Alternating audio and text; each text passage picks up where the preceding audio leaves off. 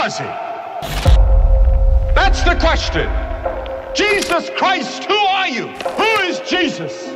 We can't escape him. We try to run from him, but there he is. He keeps popping up everywhere. Our greatest philosophers write about it. Our greatest historians write about it. I'm doing it for the joy that is set before me, because he saw that he would be raised from the dead. He saw that there would be a gathering in the generations to come of a people for his name that would make up his body. He saw the day when we will reign with him in his kingdom.